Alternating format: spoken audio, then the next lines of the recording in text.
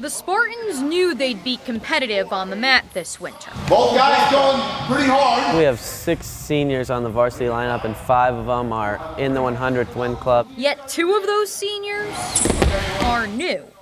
It's kind of odd. A lot of the guys found out on Twitter. That state champs Bryce and Drew West were transferring to Solon. Identical twins, but We have different styles of wrestling. We know what each other do, so it's boring matches sometimes. But what they've done for the Solon Wrestling Room is the furthest thing from it. I've known Bryce and Drew since I was in 2nd grade. I was pretty excited when they were coming because of course of how good of wrestlers they were, but how much better they were going to make our team. A month into the season, the signs are already there. I couldn't even take them down for over 2.5 weeks, and then I slowly started getting takedowns, and it's just gotten me a lot better. It's helped the West boys too.